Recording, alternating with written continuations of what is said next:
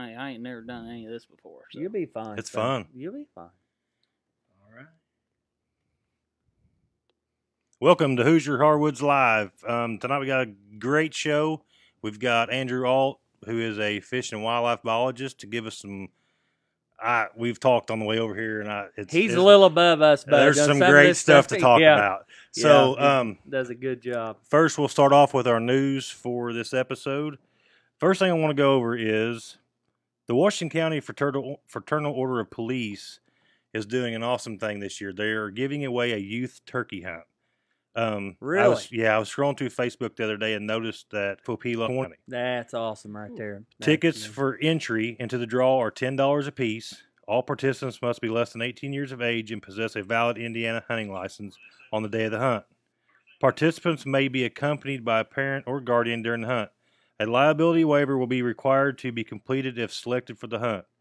Required equipment may be provided if needed, which is a cool deal because if the kid doesn't, it's a good opportunity. And the drawing will occur on April 15th, 2019, and winners will be notified by telephone. If you have any questions, may be directed via email to, there's an email address on here. This will be on our Hoosier Hardwoods Facebook page for anybody to look up if they're interested. And there are two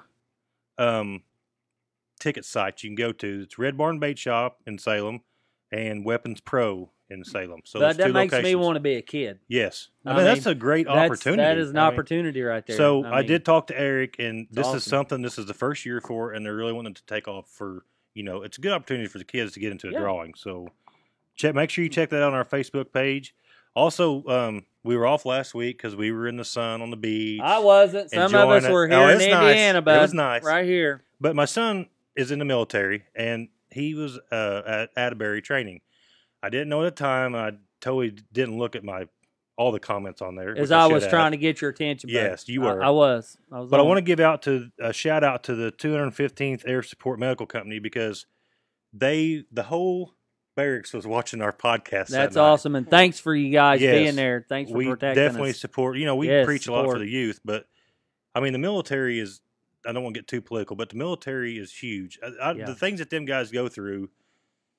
I mean, you hear all these stories about how they're, they come back from deployment and they're homeless, and there's no reason for that. If somebody serves in the military, they shouldn't have to worry about housing forever, in my opinion. But so anyway, that's the two things I want to go over with. So shout out to those guys and thank you for what you do and keep going. So I know Murl's got some more news. So what you got, Murl? Well, we got the 2019 Outdoor Women at Big Oaks again. It's women 12 and up. They can do all kinds of field skills, knowledge courses as fly fishing, kayaking, canoeing, bird watching, archery, and the registration fee includes a choice of 4 courses: breakfast, lunch, refreshments, equipment, the whole 9. And there's more stuff to come as you look that stuff up. We have the Accuracy Unlimited. This right here kind of intrigued me. It's Accuracy Unlimited Gun Law Seminar. That's huge. Yes, and it is Saturday, April the 6th from 1 to 3. The cost is free, but reservations are required, and you can sign up at www.gunlawseminar.com, promo code FRIEND to make a free event or call Accuracy Unlimited. Now that's a good thing. Yes. I mean, if you have any questions or anything as far as the gun laws and stuff go, Andrew, I mean, have you ever heard anything like that? I've heard everything under the sun. Somebody trying to do the right thing and they're thrown in jail. And Correct. It's all because they did not know proper procedures. Right. I've got a couple lawyer buddies down in Kentucky that I knew where I went to school, and guy told us, I mean, there are specific things that you need to do, and it is to prevent any liability towards you. Correct. So Accuracy Unlimited will be going over all that stuff. And then we got the Muscatattack National Wildlife Refuge events. It's a pollinator festival and an earth cleanup day, April the 13th at 9 a.m., and it's a family fishing workshop. Yep. You can visit the Facebook page or call 812-522-4352. And then Clifty Falls are having the Wild About Flowers event.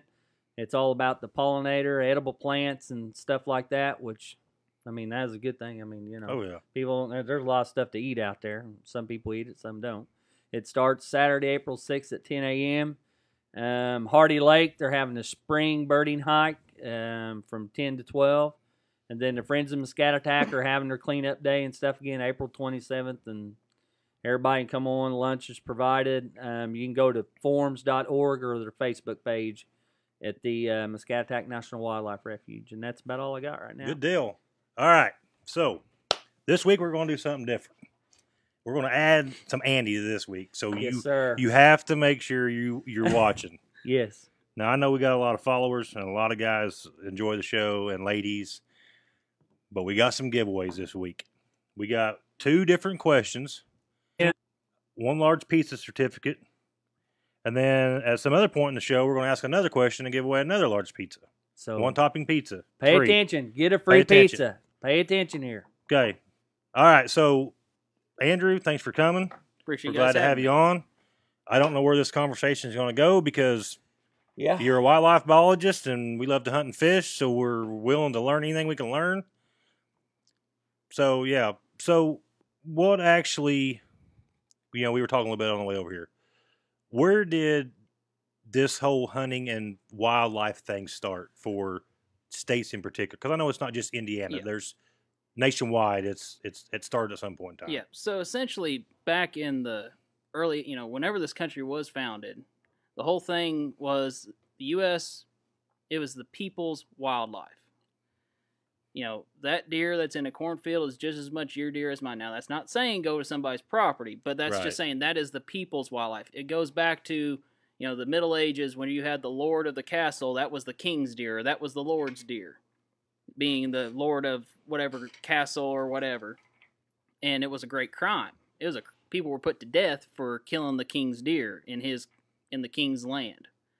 Now, being that most of the immigrants that came over, the pilgrims, all the colonists, they were very much, I don't want to say lower class, but definitely kind of your middle class, your merchants. There wasn't much of an aristocracy as they But did in Europe. they were working for the king, making him money, doing his bidding. Exactly. weren't they? So when this country was founded, it was the people's, and they had to. Back in those days, they had to for sustenance. I mean, you go back, look at some of those pictures in the 1800s, you got markets that have 10, 12 deer hanging, and that's how people hunt it. And unfortunately, getting towards later half, another thing they talk about is the 1850s and 70s, or even early 1800s, the beaver trapping heyday. You had the buffalo hunt, big buffalo hunters, and that's all in a place called market hunting, marketing that natural resource. And So, it's- were they bartering, Andrew, with some of the harvest and stuff that they got? Yeah, that's basically actually- with the furs and the pelts and that's everything. actually where you back get the term bucks. Bucks. People would trade buck skins. And Correct. that's Yeah, where you, hey, bucks. Yeah. hey, A I got a buck, couple yeah. bucks. That's where it came from. And so eventually towards the later half of the 19th century and into the 20th century, people were starting to, you had the older generation thing, man, we ain't got the deer we used to. We ain't got the buffalo. We ain't got the elk. And that's all due to overharvest. That was due to habitat encroachment, which still goes on today. That is the leading cause of wildlife degradation. Now, you touch on that. Habitat encroachment. Touch on it. Okay, so essentially what that is, that's urban sprawl. Thank Cities you. and towns getting Just wanted to bigger. hear it. That's all I wanted to hear. Factory farming, not knocking farmers, No. but you look back 40 years ago where you had my dad, who's in his 60s, grew up hunting as a kid, a young man hunting quail. There used to be quail everywhere. Right. Yeah. But that's because there were smaller farms. You're not having these big 200-300 acre fields. You had a 50 acre a 50 acre patch with a fence going on it. Right. And you also had the biggest thing wildlife biologists in any state or federal agency will tell you is that it's this thing called edge. Now, instead of going all the way up to the edge of the field where the trees are, there was actually what's the edge habitat are the briars, the wildflowers, and especially that's getting hit nowadays with the pollinators. And that was all your quail habitat. That was your rabbit habitat. Rabbits is a big one. Oh, Yeah. yeah. But And we it- like to eat our rabbits. Yes. I've eaten many a rabbit. Barbecue Absolutely. sauce roller, you're in the rabbit, bud? Oh, I'm good with Or rabbit. just roll it in there and bread it? I'm good with rabbit. All right. He still ain't talked to the coon situation. We're gonna get but- that. So we Yeah. go back to the early 1900s. Especially water. Ask anybody that's a waterfowl hunter, they'll tell you that the market hunting days for feathers. Because you look at the 20s, what was the big fashion thing? It was feathers. Quack heads, bud. Yeah. So you had these guys market hunting. They had the punt guns. I don't know if you've ever seen those, but those are the giant shotguns that are mounted onto a boat. They're about foot in diameter. And they would Really? just And wait, they shot the pellets out of that thing? shot like the that? pellets out. Oh, wow. I didn't And know I didn't that. know that. What that has done, that created over harvest, and that's kind of that's a term we use. State and federal agencies will use. Another thing, it started coming up, and so you had these people thinking, well, where's my wildlife? Where are the where are the streams? No Yeah. conservation. No. Yeah. So that's where it was kind of born. I will tell you, Theodore Roosevelt was the president that pushed it all through. Theodore Roosevelt is a great sportsman. Any books or biographies you can read about him. I know there's a few out there about his African safaris. And then there's a guy named Ding Darling. He was another very important. He was on his, I believe it was chief of staff. He was in his president's cabinet at some point. And then when I was going to college, I'm a graduate of Eastern Kentucky University with a wildlife management degree. Was you glad to get back across the river, bud, when you're done? Oh, just a little bit. I had a lot of fun. I wouldn't be, and the reason I made a joke about that is because I watch Kentucky Afield and stuff a lot. Yeah. And I watch a lot of shows down there. I watch them burn everything down. They plant all that stuff back in native stuff. Yes. Oh, yeah. And, man, they have went back to these places. I mean, quail, I've been grouse, there. and they're thriving. Yeah. They are flat thriving, and, more states ought to be accustomed to that stuff. And that's another thing, too. A lot of people don't realize is there was disturbance. Whenever the Native Americans were here, they burned. They were the originators of prescribed fire. And prescribed fire is a huge thing for all your game bird species, your turkeys, your quail, pheasant, what have you. Prescribed burning is a great thing, and a lot of people don't understand that. I've watched it. It's cool, yeah. I've participated on many burns. I can tell you it's a very thrilling experience. I can understand why firefighters do what they do because I've walked through a field with a drip torch and Was you scared, bud? What'd you think about that, in all honesty? It was a little interesting the first time. The first time I was just a little bit scared because they do what, especially with a windy day, they do what's called a head fire. And that's the first thing they do is burn an area outside that's downwind of where they're wanting to light the head fire. And it gives it an extra fire break. And what that does, it just makes sure it doesn't spread. So that's always the big thing. Fire is great. Man has always known that for thousands of years, but as long as it's controlled. Right. That's what I was going to ask is how do you control, like if I want to go there and just burn a field off, how do you control that? Like for food plot purposes or whatever, how do you? So essentially, and I would highly recommend talking to your district, whoever, there's private lands biologists in every state, talk to her. I know lady down here, her name's Shannon Wink, she's a great individual. My neighbor too, bud. Quality people out my way. Yeah, them Tampico people. I'll tell you. But so we go back to start getting into the 30s, and we kind of call him the godfather of wildlife management. Name was Aldo Leopold. I would encourage any hunter, angler, conservationist, environmentalist to read his works. He was a graduate of the Yale School of Forestry, which is no longer here. Used to, that was the only way you could get into any kind of fish and wildlife is go to the Yale School of Forestry. Yeah. He actually founded the wildlife management program at Iowa State University. That is the original fish and wildlife management school. And as far as my knowledge, I mean, this is just what I was taught way back in 2013. I cannot believe I just said that. But you're old. Way back. Now you went to Salem, right? And I went to Brownstown. But why do I keep thinking you go? I to don't Salem? know, but have you read that book by that guy? I haven't, but I need to. Yeah, I've read parts of it. It is a good book. Two of the best works I will recommend is the Sand County Almanac and the Land Ethic. The Land Ethic is more of it's an essay. It's not necessarily a book. And he just goes in and talks about people being stewards of the land. We pride ourselves as hunters and anglers that we are the stewards of the land, and which is true, and I'll go into that a little bit later. So you get it. So now we're fast forward to the 30s. 1937 is one of the biggest years for fish and wildlife. That is when 30s were when a lot of agencies were created. U.S. Fish and Wildlife Service has been a little bit longer, but the idea of state and federal agencies became more apparent. Now I got a question, Andrew, since you're getting to that point.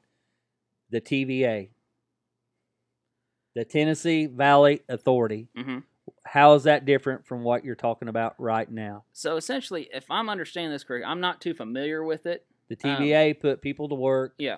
Land management, lakes. Yes. Okay, so you're talking like FDR's Public Works. Correct. So what that started was a lot of more concern. Again, it's in that era of kind of, kind of like a renaissance. People Right. started realizing that, hey, this is going away. We're wasting the land away. Had the great dust bowls of the 30s. Yeah. Right.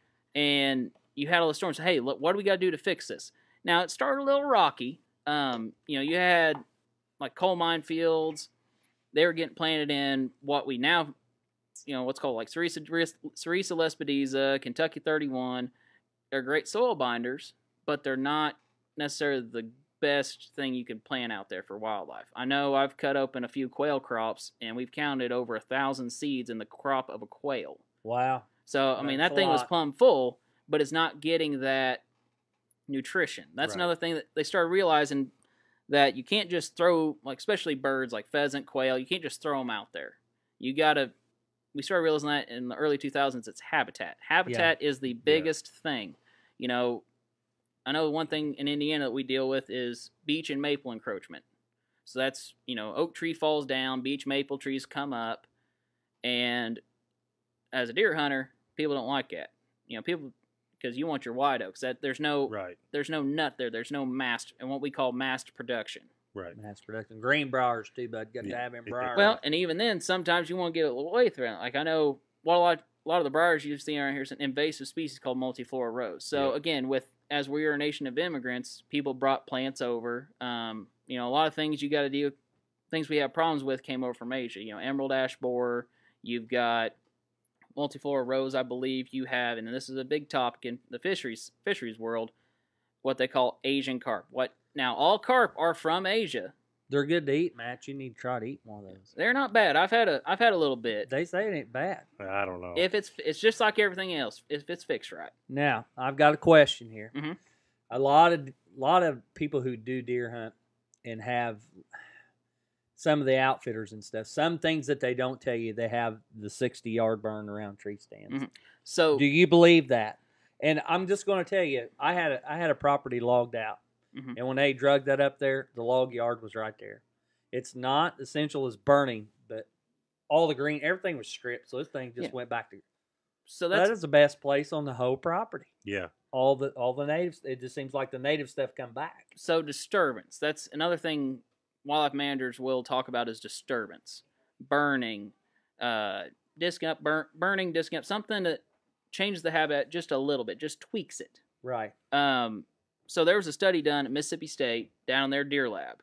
They have a deer farm. They have a captive deer farm and a high fence farm. Now, captive, and reason that it's important that I Bud, you might be divide able to that. kill one in the high fence Yeah. farm. The captive, they analyze like antler growth, stuff like that, and help out with people that do captive deer farms. The high fence farm is kind of more of a way to keep the deer in and analyze and study natural deer behavior. So what they did, and I encourage anybody to look it up, it's amazing Facebook page, Mississippi State Deer Lab. Mississippi. I'll have to look it up. Yeah, And Mississippi State they Deer did a study, and I can't remember if it's a master's or a PhD project, but essentially what they did was do those 30 to 60-yard burns around a tree, typically a tree stand, just so it gets a little bit native grasses, forbs to grow up. And they were seeing deer activity within a week, just being right there. It's kind of creating a little mini food plot. Bud, I'm learning you something. Yeah, I know. See, I brought that up. Now, then we got the Andrew's specialist learning here. me something. But he's teaching. Not But you. I had to bring the topic up. Okay. See, knowledge. We'll give you the credit. Knowledge is key. We'll give you the credit. But another thing, a lot of people can do, people don't realize how much you can do. And just the littlest thing makes it in the long run. You have, I was hunting on a property and the neighbors were all in CRP, which allows like set-aside programs. Yeah, the And crop. so what that does, that reverts Rotation, it back to natural habitat. And we were seeing deer. The thing was, this was a hay field, and we were watching deer walk 300 yards or more across property line to ours where we had food. Now, this was a little different. Now, I'm a fan of food plots where they're needed. Indiana may not necessarily need them. If you got a 100-acre cornfield, there's a food source there. That's another thing as a hunter. But we need to have a food plot because the nearest agricultural field was up and down 2 hollers. Right. Now, I learned in Kentucky it's a holler, not a hollow. Yeah. Yeah. It's a holler. But it depends on which political part of Tennessee and Kentucky south of the Ohio River you're at, because they call them hollers. Yeah. And they call them hollow, like they have Bear Hollow. So to ask a question on that, so I have a farm that I hunt that has no food source. Where's whatsoever. that at, bud? Washington County. All right. But the neighbors have crop fields. Mm-hmm. So is it a good idea to plant that food plot to keep them on our place, or Again, that's one of those where it might be needed. If you want to keep deer and have deer feeding on your property, that is something I would recommend. okay? Because we have no food source Yeah. whatsoever. You got to have the food. No food, that's what no we're struggling animals. And I would highly recommend something some sort of mix. You know, you have your clover, and deer still eat clover in the wintertime. I've seen them a whole clover plot that a deer's dug up. But why will they not eat that winter wheat? That kills me. Once in a great while, if a deer's been really pressured, you'll see them out there on that winter wheat, man, they'll just go to town. But most of the time, no. It kind of depends, you know, if it must be bitter. If Is you it bitter? Depends on the time of the year and depends on when it was planted. If you allow that head to form, the grain head, they'll destroy it. Personally, I plant oats, radishes, white top, and ladino clover, and then I'll put in turnips too, and that covers me a year round. Yep. Another thing too is maybe letting native grasses take over. Native grasses and forbs. You know, you look at these these huge bucks, hole in the horn buck, the Johnson buck, that were killed in the 1900s. There were no food plots. There was not a hunting industry. But they claim that deer right there, that strain of deer, like the hole in the horn buck, that was one that was originated when they brought them over here and come from Pennsylvania. Yeah. All those deer, they say that was kind of the last of the finest. And that great big buck that I got at home, you just don't see that anymore. You don't see that big blade. You just don't see that big base. It's just like the deer, like that genetic just died out. Yeah. And I mean, and people don't want to believe it, but I mean, it is what it is. I mean, you just don't see that. Yeah. The Missouri Monarch. So to hit that topic, though, I've got, let's just say 100 acres, right? Mm-hmm. What do you do to get the maximum potential out of your buck herd? Yeah. Now, I understand letting them grow 5-6 years. I get that. But in order to get good genetics on a farm, what can a person do? Is it just nature? Is it just... It's nature. It's, that's what you said, genetics. And, it's also highly illegal, I will tell you that, to bring animals from another state. That's, it's actually a federal violation. Right. It's called violation of what's called the Lacey Act. And like I said, I didn't know that, bud. Those 1930s, that is when all of our laws came in. That's your Migratory Bird Treaty Act to protect migratory waterfowl, again, from the market hunting days. You're not allowed to kill a bird that is flying, migrates.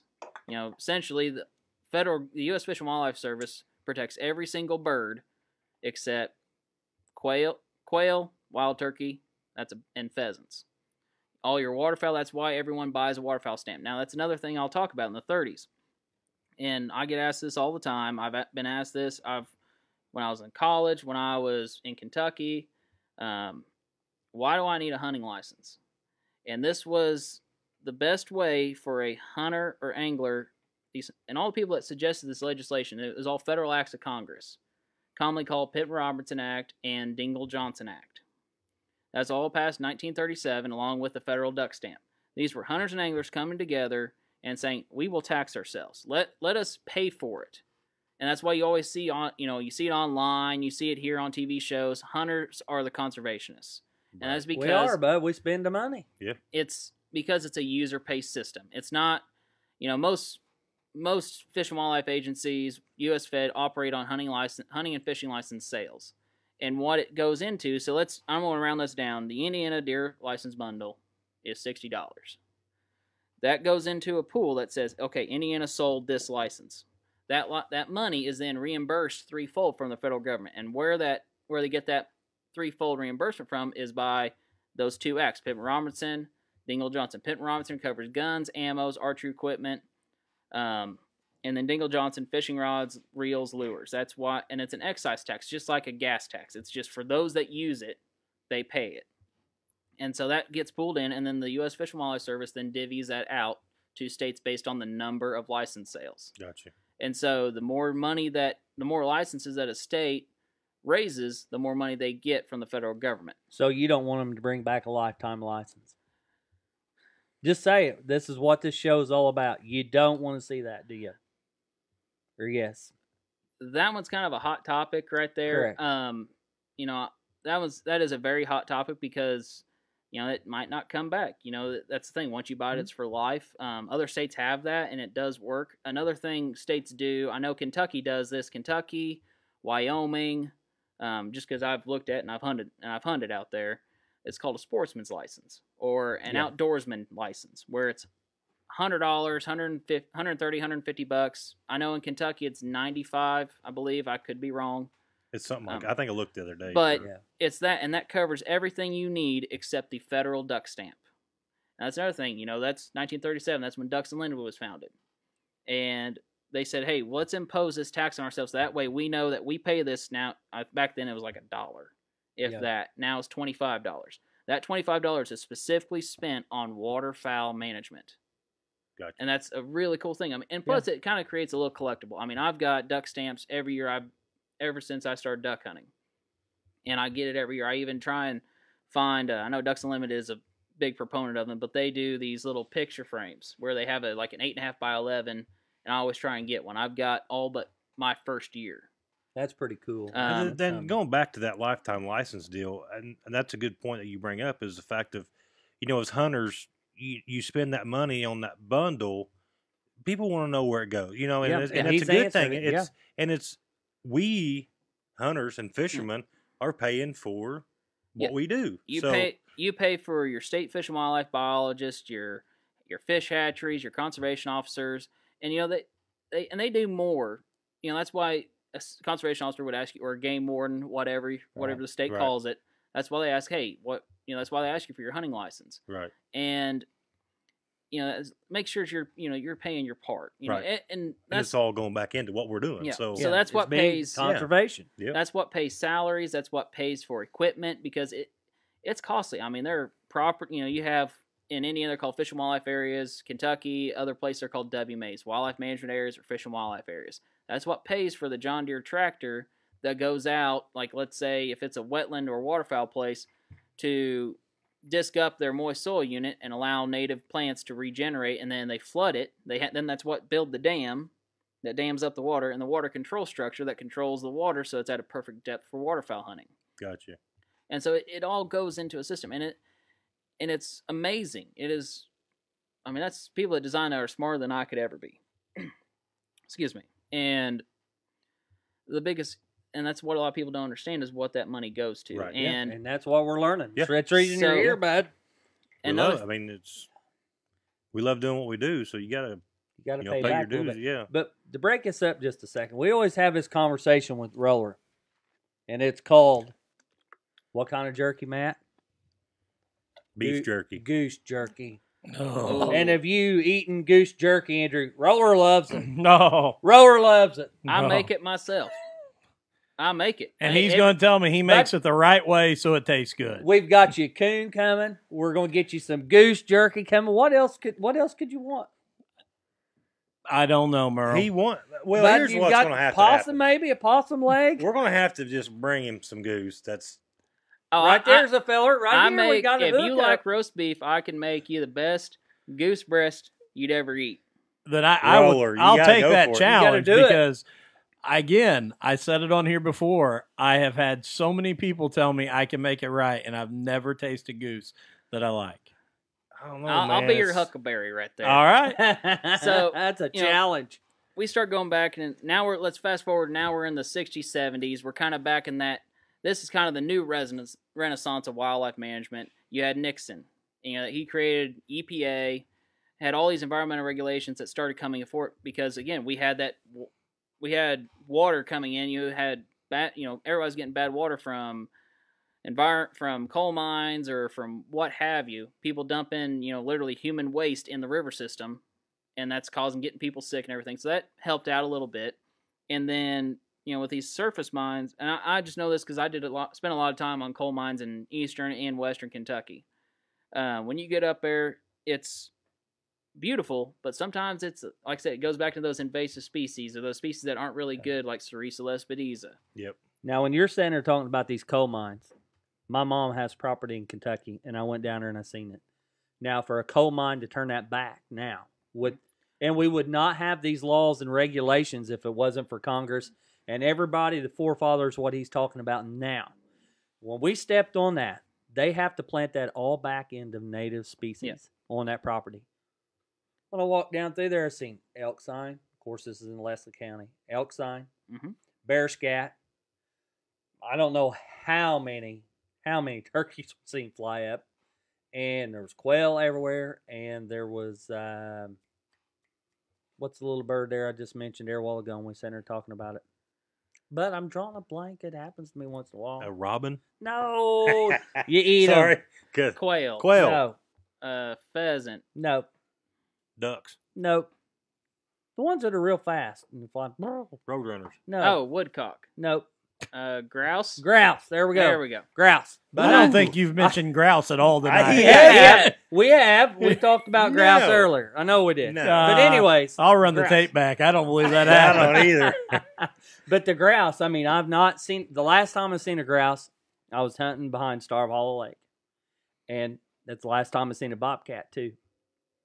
The grouse come through there, and it wasn't probably 45 minutes, and then here comes the bobcat. Yeah. And that was back in the probably late to mid-90s. And so that's the last time I've seen stuff. But getting back to that native stuff down there in Kentucky, that stuff's thriving.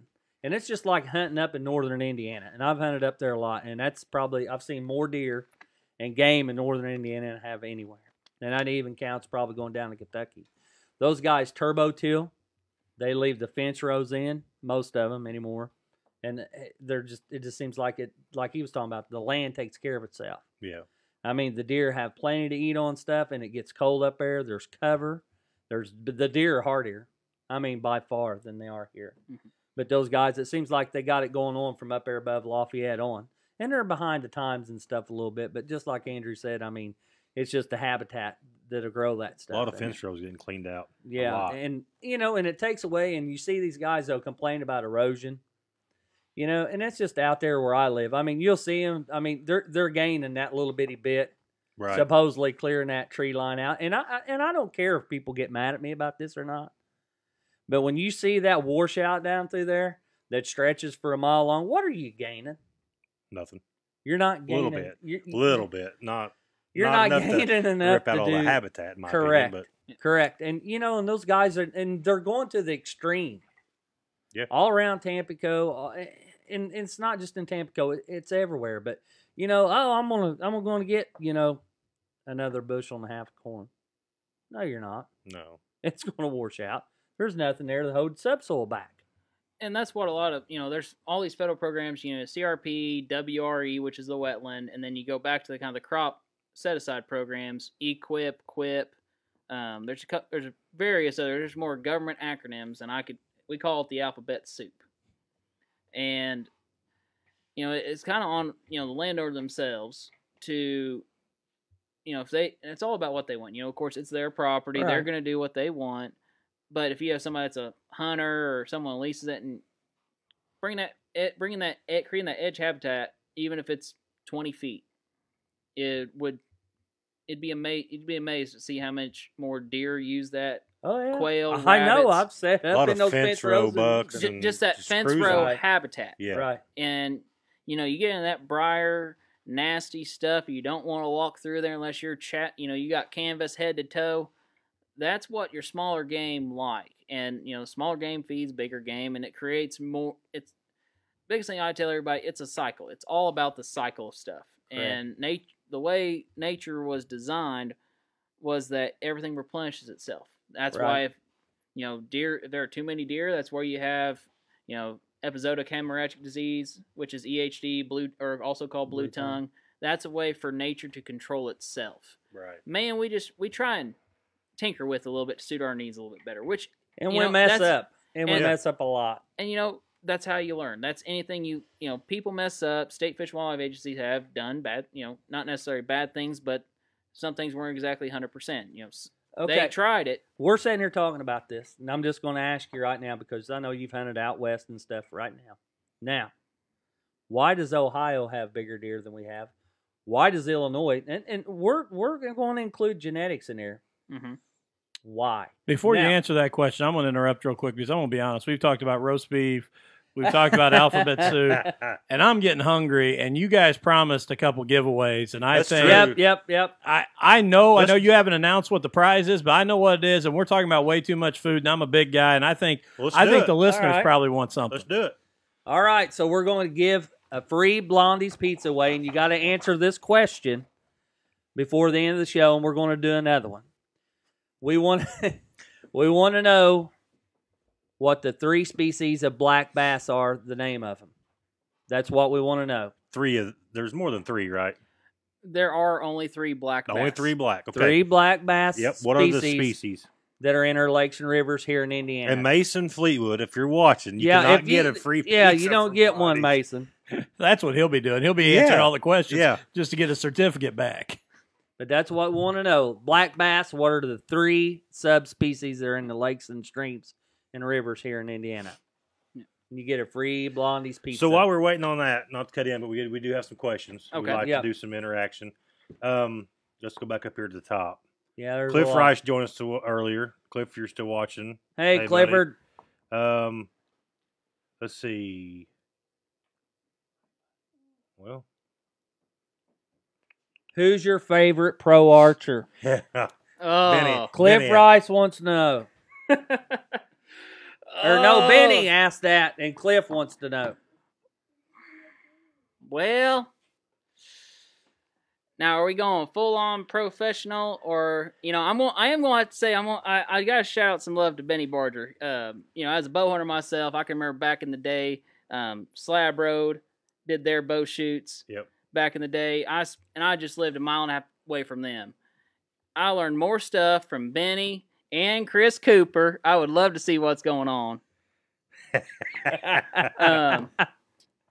But that's the thing, and that's the thing nowadays that we need to see more of. People taking the time to introduce and educate people that don't have the experience. And I was going to talk about this a little bit later. And in the past 5 to 7 years, there's become this new re-engagement State Fish and Wildlife are doing. They're trying to re-engage the public. The term is R3, recruitment. That means recruiting people to come and buy hunting licenses. Retention, making sure that person buys a hunting or fishing license the next year. And then you have reactivation, making sure they keep coming on. If they fall off a bit, they just keep coming back. We always call it addicted to the outdoors, or it's an obsession. It is. And that's very true.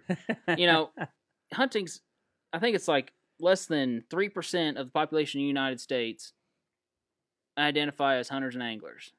That's not very many, Matt. No. It's to have somebody that knows that kind of just spit it out there. It could be a little bit higher. It could be higher. I just know I think it's single digits, low teens maybe. Those are your hunters and anglers. It is a multi-billion-dollar industry. So if you think about it, we care about it that much. I mean, I couldn't tell you how much. Bows, arrows, everything, guns, ammo. There's a lot my wife don't need to know about. Yeah, let's not be talking about stuff like that, Chief. Yeah,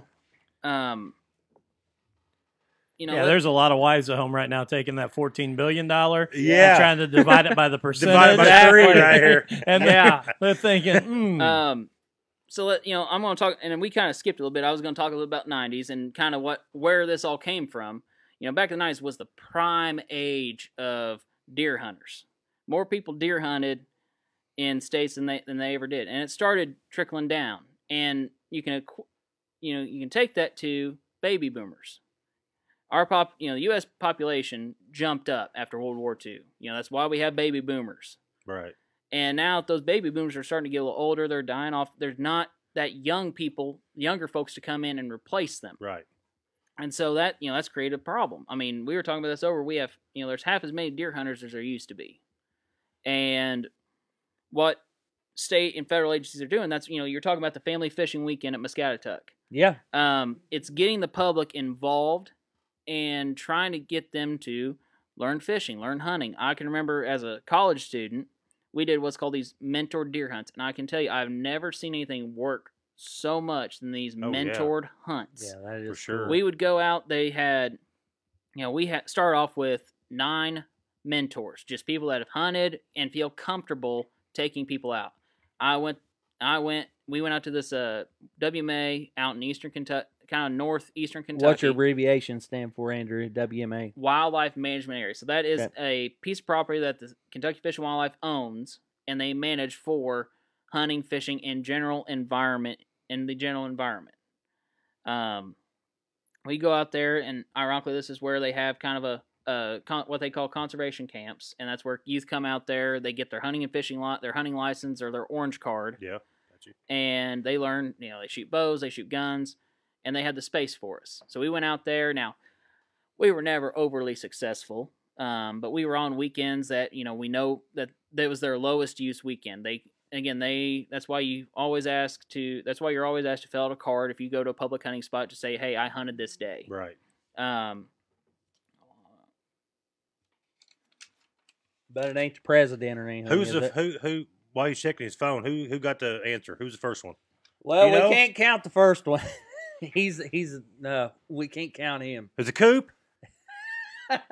He's out. Shout out for you, Cooper. I'm glad you come in there. Cooper's you're out, bud. No, I heard he still got it, but he was donating it back to the show. Yes, he's donating it back to the show. So he was second in line here, Roller. We're doing this legit here. We got the man with the plan. Jonathan Hall. Jonathan Hall. You're the winner. Free large pizza, bud. It only costs you $5 to get it. Just get a hold of me. We'll mail that out to you, John. So give us your address and stuff here at the end. Just let's do this. We'll go ahead and do the other one. Go ahead, Chief. And then while we're waiting for people to answer, then we'll finish the 90s and get to the that. Okay, so here's the next one. Here's another large pizza. Am I out on these as well? What? Am I out on these as well? Yes, Roller. Well, I know, but he's wanting a pizza tonight. You know what he's wanting. We'll get a hold of Mason. This is what we'll do. Mason, I know you or Colton one's watching. Colton was earlier. Yeah, Colton, and I know they'll end up watching it later. But what kind of pizza do we want next week, Roller? Me and Matt will bring it. What do we want? Man, I don't care. I'll eat anything. Pepperoni, sausage, mushroom, bacon, Perfect. Extra cheese. Yes. You heard it, guys. That's what we want. We're starving. When is your birthday? But I can't remember. Well, right here. No. Yes. No. Right here. Happy early birthday to my little brother Murl. When is your birthday? It is Thursday. So next Tuesday night we're going to have a special birthday segment for Murl on Hoosier Hardwoods Live. Okay, so did you ask the question? The question next week will be, how old is he? How old is he? We'll just wait till next week on that one. Did you ask the other question? No, you are, Chief. Okay, here we go. This one. Let me have the question. I don't even remember what the question was. Good notes make good folks. I can't even read this. Okay, so here we go. The next question for a large pizza from Blondie's, one topping. Name 4 subspecies of turkeys in the continental United States. It'll institute the Grand Slam for you. Yes. What 4 birds make the Grand Slam? Come on, guys. Think about that one. The Grand Slam. The 90s. All right. The 90s. 90s. So we started getting that trail off. The baby boomers started dying into the early 2000s. And so that created a huge decrease. And so now state and federal agencies are doing this R3 again, like I mentioned, recruitment, retention, reactivation. And so I was talking about those mentor hunts. Now, we were never overly successful. Not everybody killed a deer. We might have harvested 1 or 2, and we come out and it was always great to harvest something, or we'd try and maybe find a roadkill or something like that. Right. You ever eat roadkill, Matt? Get permit not for bad. it. Not bad.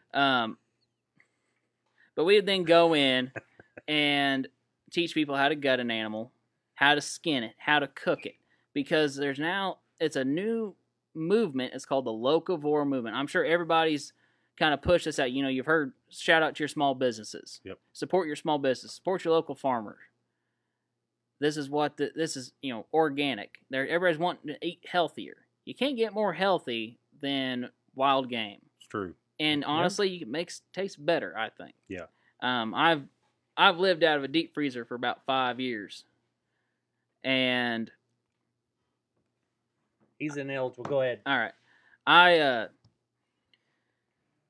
It's become such a big thing. People talking about homegrown food, doing their own gardens, and you have these people, especially in urban areas. I mean, I've done events in Louisville, of all places, where you have your urban deer zones in Indiana. Yep. You have people hunting in suburbs. of course, bow hunting. Did you see a lot of deer? I would like to do that on a really good one. I mean, I've never some done guys it. killed some big deers on those things. I can tell you, I've worked at check station. We were checking for CWD, chronic wasting disease, which is another big topic for whitetail deer management. But people tell me, "Oh, I killed this behind my house. I live in the suburbs." It's amazing, and you can kill some big deer. Yep, you can harvest some big ones back out. I've seen it. Big ones. I've seen it. And we go in, and people are wanting to make their own food. It's all about self-sustainment, sustaining yourself. And I can tell you, I get it. I have take great pride in it. You look at some of these bigger guys out. I know one of the biggest guys out there as far as this movement on television is Steve Rinella, the meat eater. Meat eater. Yeah, Tristan watches that guy. Yeah. That guy, Steve Rinella. I've met him a couple times. Of course, just the autograph line, and got to talk for maybe 5 minutes, which was longer than a lot because there was a line a mile long. Right. But I kind of told him what I do for a living, and where I come from, and we sat there talking. People don't realize this how much you could live off a wild game. I know people may have watched that Duck Dynasty show, but you have that Jace Robertson. He goes in. Yeah. I don't buy meat from the grocery store. I don't either. I have 2 industrial freezers in my basement. The only thing that I'll get from the store is some chicken breast once in a while, and that's it. Yeah. I mean, salmon for me too. I gotta have the salmon. You're right. I get the salmon. But did you know? I know a guy, and I helped this guy. He wanted to drop some weight, and he didn't want to do any diet pills or anything else. And this is the truth. I had almost quit deer hunting for the year. Me and Tristan had harvested. So I told Tristan, I said, let's help this guy. So we harvested some more deer. The only thing he put on that deer was black pepper. Mm-hmm. In 3 months, he dropped 75 pounds. Really? 3 months. And the only thing he put on that deer was black pepper, and that is the truth. 75 pounds. As long as he cooked it to a nice medium, rare. I can attest to that because the fact is they don't have the amount of fat. Right. And so that you don't get that flavor. So cooking it to a medium rare, whatever you're comfortable with, that's where it's nice and tender, full of flavor. And you go into Steve Rinella. Anybody that wants to learn how to cook wild game, take a look at one of his books. Oh yeah. He's got some recipes. Gourmet. Like I've never heard of it. It's called couscous, and he made it with mule deer. With mule deer meat. Couscous. Sounds good. Sound good to you, Roller? Couscous. Yeah, with a little roast beef, goose breast, right up my alley. But and that's where we're at now, and we've seen an increase. It's not much. We're still in a bit of slope, but it's still an increase, and we're getting that upward trend back. As somebody that's in a wildlife management biology field, we like our graphs. Go back to geometry. Everybody did those graphs. Gotta have it. We love them because you get to see stuff. It's all about trends and whether it's going up or down, static. Right now, we're on an upswing, and it starts going across the board. People now have people are spending more money than they've ever had. We're starting to get that more hunters out there, and I encourage people to do the same for me because I didn't grow up hunting and fishing. We owned a 50-acre farm out towards Clear Spring. You had a lot of good animals on that, bud. We just go spotlight. I want to ask a question for you though, from your standpoint, because I know this gets brought up a lot. With us doing this Hoosier Hardwoods deal, and I think the hunting industry has a lot of impact on hunters today. Mm-hmm. And from your opinion of the money that we spend on hunting, how much of it's needed and how much of it's not needed? See that? I know that's kind of a big topic, but you've got like my grandpa used to go out in a pair of blue jeans and a flannel shirt and plaid, bud. He always had a deer hanging in the garage. Oh, yeah. But like you and I were talking about earlier on the show is your camo and your equipment you use. And one thing I'll tell anybody is get the best that you can afford. And I've heard this said before. Don't quote me on that. That's not my quote. That's a good quote, though. But do the best that you can afford. If you can afford, and I'll tell you, equipment. The longer you stay out there, the more comfortable you are. The longer you be out there, the more successful you will be. Whether it's buying that Sitka gear, Under Armour, or Tops camo, anything like that. it's what you can do and what you're comfortable with. Hunting shouldn't really break the bank. Right. If somebody has to have a brand new bow every year, brand new guns, brand new this and that. Well, you have to. Don't you know that they're obsolete and they only last so long? Like a computer. Don't they, Matt? Yeah, but you have to. So the women's watch. You got to have the new bow. Yeah, you got to have. You have to have equipment. There's just a lot of he's got it, so I got to have it. I feel like there's a lot of that goes on. And you know what? And to be honest with you, that's how free market capitalism. That's how that operates. Hey, I got to have what that guy has. Right. And they always got to improve it better and better. I mean, you take for a bow, for example, pull a 65-pound bow today from a brand new 2019, pull back a 65-pound bow from early 2000s. Way different. It's way different. Incredibly different. And, look at guns. You have $200 guns you can buy that will shoot minute of angle accuracy. Minute of angle is shooting a 1-inch by 1-inch square. You can go out to any gun store right now and buy it for $300, and that's just the gun, not including scope. Okay, now we're going to stop right there a second. We talked about this on another show, and you've elaborated on a lot of things, and we've got a lot of knowledge. Now, the amount of hunters in Indiana are down.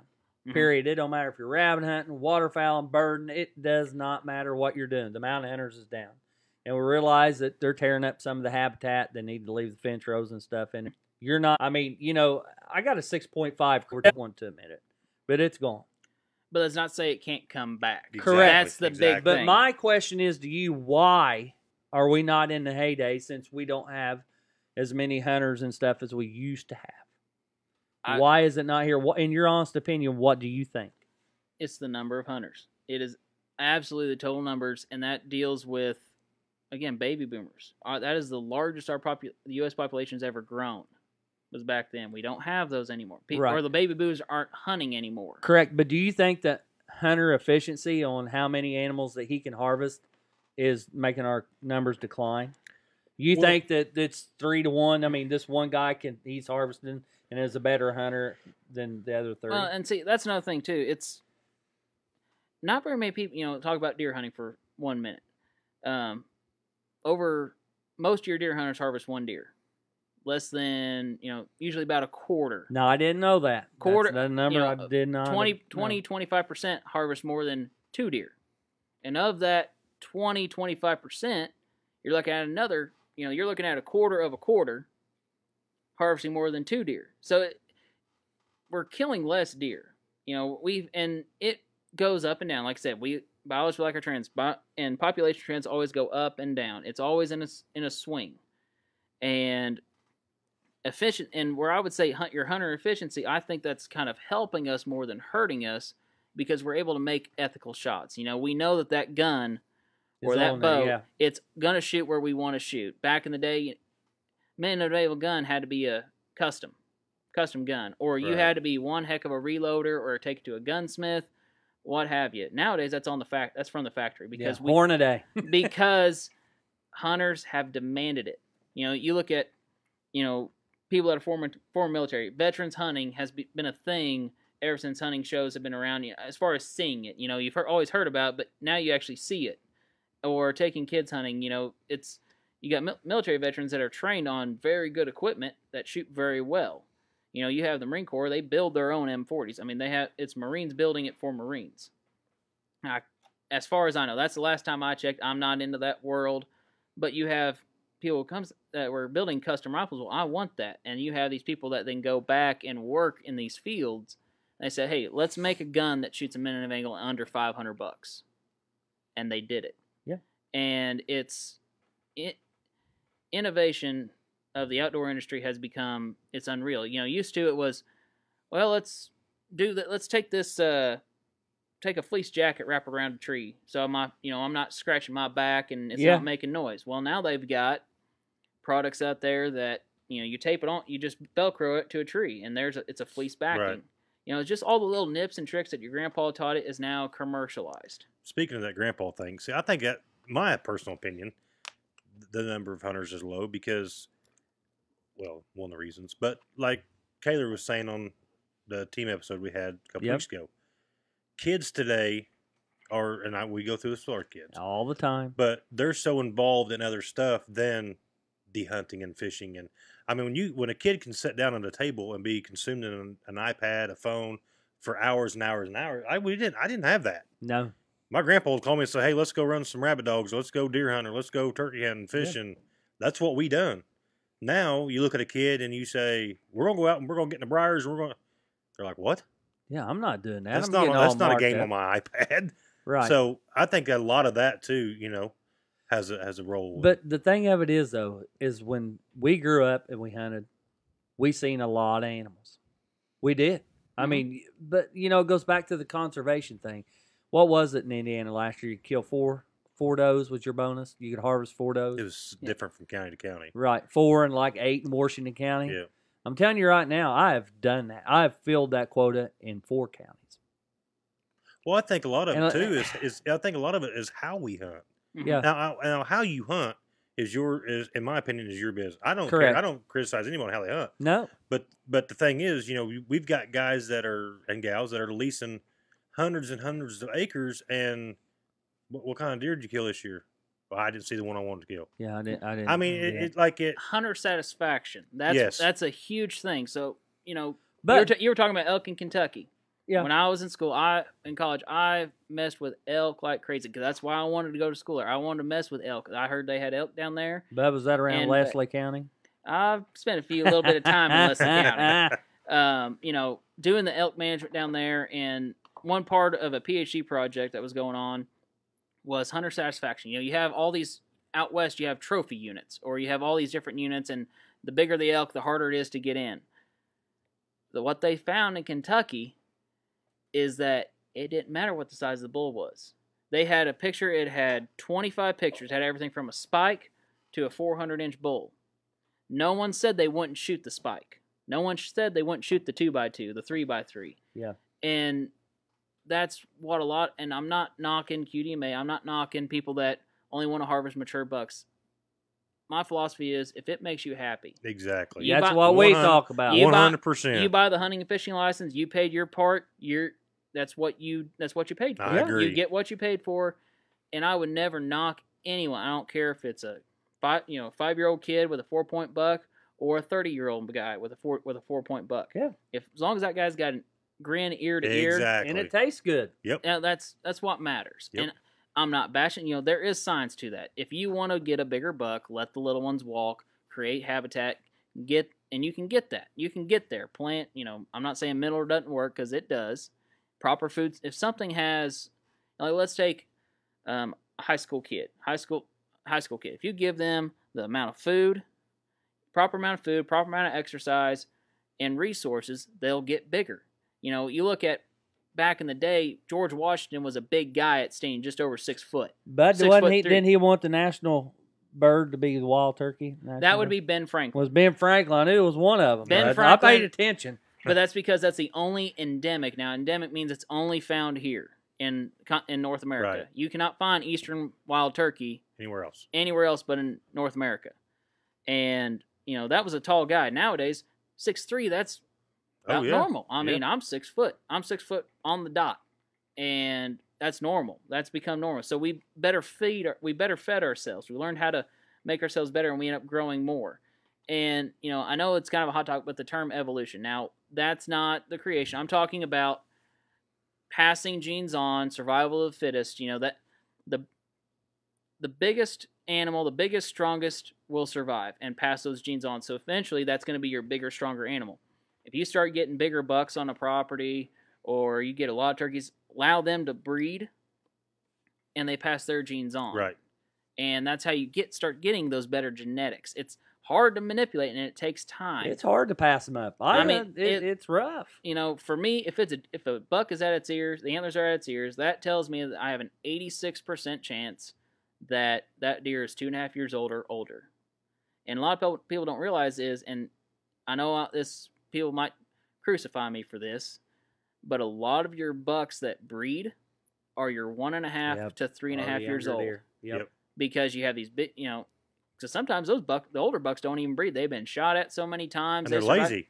They're lazy, and they follow the least path of resistance. I ain't going to go feed tonight. I know what's coming on. You had you're a kid doing something stupid, and your dad or grandpa, I wouldn't do that because he's done it. You know, he's went. You know, you had a buck that got shot and had an arrow whiz over his head or a bullet grazed him. You know, he's going to go back. I'm not going back, and that's what they're not going to breed. So these younger bucks are the ones that are breeding. So essentially, by not harvesting younger bucks, you're keeping your breeding population alive. Right. And so, and those bucks have their dad's genes, which is you're one to harvest their dad. And so you have that guy's genes getting passed on and keep getting passed on. And there's in turkeys and deer, you have some subordinates. That's like the Missouri Monarch. Everybody, where that deer was hit on the interstate or whatever, that deer right there, everybody owned the farm all around that thing.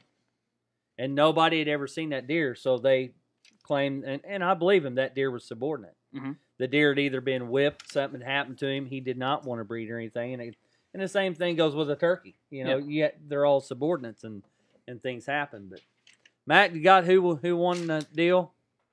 Jacob Winicky. Jacob Winicky wins the turkey deal. Now that boy right there come over to pick up a Robinson call Sunday.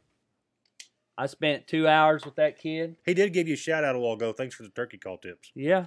Did you see that on there? Yes, I've seen it, and I appreciate that. And I sat down with him, and he took his time, and I let him play all the different calls and stuff, and he got the sounding real good with one, and, I helped him out and give him a lot of tips and stuff like that, and I like that, he's a younger guy in his early 20s and stuff, and, I mean, he's starting to call birds in for everybody else. Recruitment. Recruitment, passing the torch. Yeah.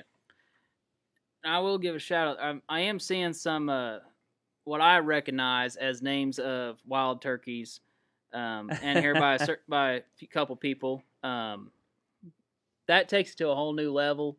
I can tell you that's what I learned. I know we were talking about this earlier.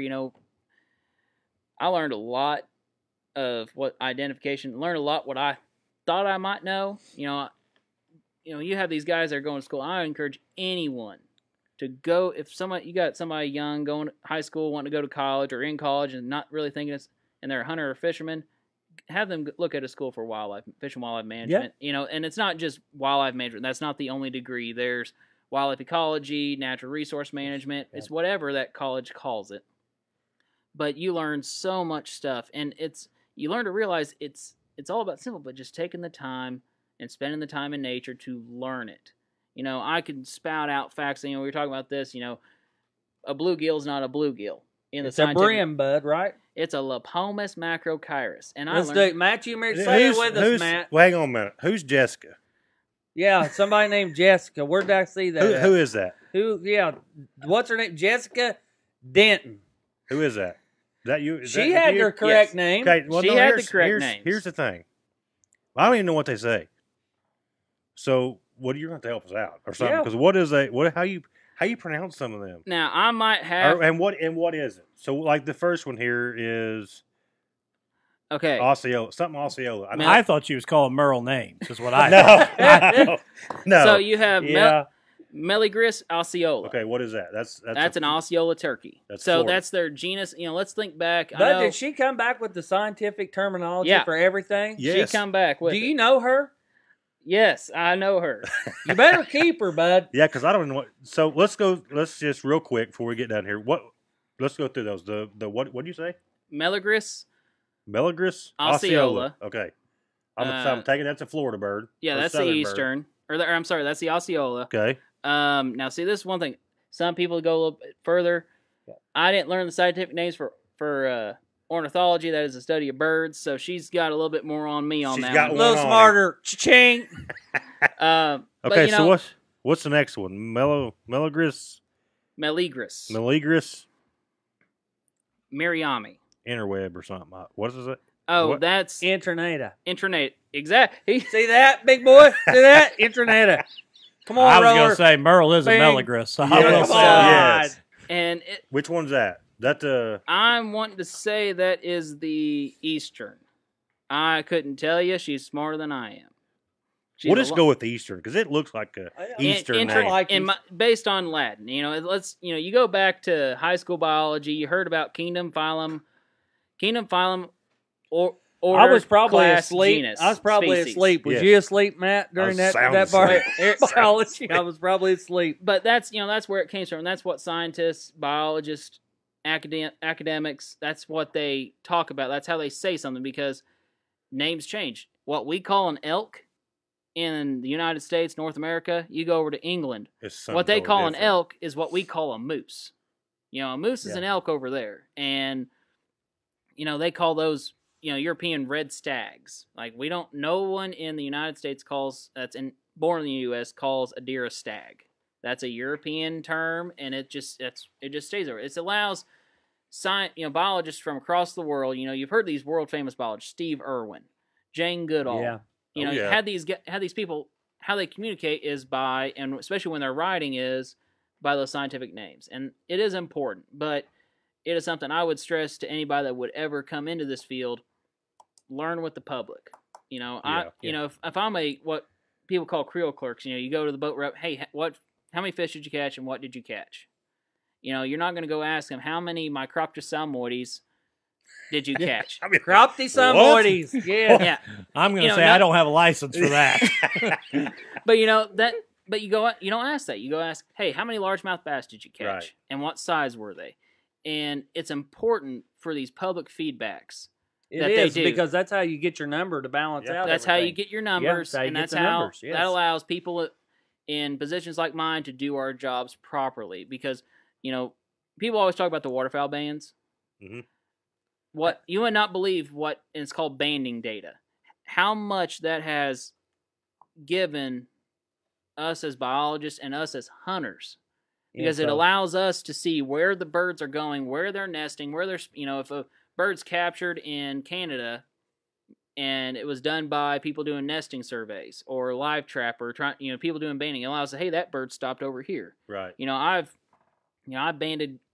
shot a banded goose that was banded over at Murl Reservoir or Toyota. I've shot ducks in Kentucky that were banded in Michigan. That'd be cool. I don't have any jewelry. I don't have any. I've trapped ducks on a public property in Kentucky, where that same duck that was in Richmond, Kentucky, was caught again in Starksville, Mississippi. That's cool. That bird went from east to south, and it's phenomenal. And it allows us to understand the beauty and, honestly, people talk about the majestic wildlife. Yeah, but you're talking about the flyaway there of what they're supposed to do. And it's amazing. It's amazing to see, and, we'll get wood ducks that nest up here. It's amazing that ducks that are here will go all the way down south. You have blue-winged teal that are flying in Mexico. Yeah. And, it's amazing to watch and see that. I would encourage anyone to look up, waterfowl banding data, and you just see this map of the United States, and it's divided up into 4 sections. Now, there's a little bit of crisscross sometimes, especially with what's called the Mississippi and Atlantic flyways, but it's cool to see where you have these red lines and all these dots come up. Where they've all been. Where ducks were shot. That's wild. And it is. It's amazing. I mean, Galapovo is You know what? I'm sitting here and I'm reading all this. We might have to have Jessica Denton on a show sometime. We need to do like a scientific bird. Correct. So if we're turkey hunting together this year, I'm gonna say, Matt, look, what's he called? What's the eastern called? Here comes the Galapovo. Yeah, here comes the Galapovo. Get ready, bud. Here we go. But Andrew, before we come over here, you were sitting in a Robinson call shop. Mm-hmm. Now, what did you think when you got to just look in there and see and pick stuff up? Your honest opinion, what did you think about that? I thoroughly enjoyed it because one thing, and I would rather see mom and pop shops, that goes back to that local voice. Support your local businesses. And I can tell you I was amazed with what can be done with slate calls. Again, like I said, the only slate calls I ever bought have been at box stores, big box stores. Right. And a lot of people don't realize what it says, it may be custom, and it is custom. It's custom. You look around there, it's custom. You're able to give to the consumer that, hey, I spend about the same money. People spend maybe $5, $10 more. But what did you think about the sound? Have you ever got sound like that? Not with the way you've had those calls set up. I will say that one. That is phenomenal. Yeah, no sound like that. What'd you think, Matt? And I hand you that copper. Well, we'll see what you use in come time, bud. I want the copper one. You won't give it to me. But I might give it to you. But you're sweetening me up a little bit. If you buy me a Blondie's pizza or something, I'll get you one right here. All right, well, we're at 9:15, so yeah, we're going to wrap this we thing appreciate up. You coming on, Andrew, a bunch. Yeah, this was There's very, a lot of very good helpful. I appreciate you guys having me. Shout out to Tops Camo, yes, Robinson Custom Calls, Four Seasons Whitetail Provisions, Blondie's Pizza. Man, these giveaways, we're going to have to do these every week, Roller. I like that. I mean, it's people, yeah. As long as we keep them Cooper or them Robinson boys out of it. Yeah, they got to stay away. Well, let's throw out too here the new APR podcast spread shirt. Yep, I was going to bring that up. Shop. Check out Hoosier Hardwoods. You guys have shared the link there. You can go to APR Podcast Studios and find that. But if you're looking for any gear from any of the APR podcast shows, Throttled Up, Married with Children, and Hoosier Hardwoods Live, you can go on there and directly order from them. And it, like I said, I've put out there, we ordered a couple sample orders, got it back within a week from the order date, delivered. The clothing is really high quality. I've the seen it. screen It's awesome, prints are wasn't it, good. Yep. You can customize what you want. There's everything from mouse pads and drinkware to shirts, hoodies, tank tops. So get on there, and all that stuff is going to come back to help these shows continue to do what they do. So, shout out to that. And if you're looking for some gear, go out and check out Spreadshirt in the APR Podcast Studios. We will be having some Hoosier Hardwood shirts too coming through Full Draw Addiction and Promo Viper, which is our partnership with Tops Camo Company. That will just have our logo and our team sponsors for our hunting deal. But the one that Dustin's talking about is awesome. Just because there's times you just want to buy something and it's right there. You get different colors. You get a woman shirt, VHT, different color hoodie, whatever you want. Right, Roller? Yeah, and we're going to keep right now I shot the first one out last night, the Hoosier Hardwoods design. So that's a cool thing too. Instead of us having to have inventory, we can offer a lot of different designs. Yep. So that was awesome. Hoosier Hardwoods Live's up to 3 different designs right now on the site. And just look, because every few weeks we'll probably roll out a new design for one of the shows. And again, that gives you the advantage of getting something you really like and you'll be proud to wear. And for all of our followers out there, for the Hoosier, I know we focus on hunting and fishing. Yeah. But Dustin and his wife Callie do an awesome job with Married with Children. Yep. And Dustin and Matt Staples do an awesome job with Throttled Up. So if there's other stuff you're interested in racing, and then I know that Dustin and Callie's brought on some awesome musicians. Yeah, we've had a little bit of everything. This week is Justin Underwood. Yep, from Justin Underwood and the Sodbusters. Awesome. It's good. We've it's crazy. I was telling the story today. The group that was on Sunday night was Sounds of Summer, the Beach Boys tribute band. And they sang Surfer Girl here live. And when I posted it to YouTube, the copyright hit that YouTube thought that was the Beach Boys singing. Seriously? Really? Yeah. Wow. So that's awesome. they pulled my video for copyright infringement, even though it was sung live here in the studio. Wow. So go check them out. That was an impressive group and a lot of fun. So thank you for that shout out. Yeah, we're going to keep this APR stuff rolling because this is... We have a blast every Tuesday night. Yeah, so. it's fun. Yeah. And thank you for coming on. Yes. I mean, a lot of knowledge here, but maybe the next time you come on here, we'll probably have you again, but you're going to have to bring us this Jessica Deaton. Yeah, because we need some scientific helpings. Yeah, because not that you don't know, but she's quick. all over it. She's quick, bud. Just boom. I need to know the scientific name for goose roast beef. Yeah, that's what we want. One thing we might do during the summertime too is we might do a show for. I know we talked a lot about different topics, but there's a lot too for the guys that fish during the summer. I mean, because I know there's some fish hatchery stuff. I mean, there's just a lot of knowledge that we can throw out there on like the creel limit, just fishing. Yeah. I mean, the game warden's not all. I mean, he's not just checking you all the time for lights and stuff. I mean, he asks you how many crappie and stuff. If he writes that down, I have no idea. But I have been part of a creel limit like he's talking about. Mm-hmm. How many red ear you got? How many crappie you got? Bluegill and bass, just all of them. Yep. And I appreciate you guys having me on here. Anytime you guys want any questions, I would love to come back on.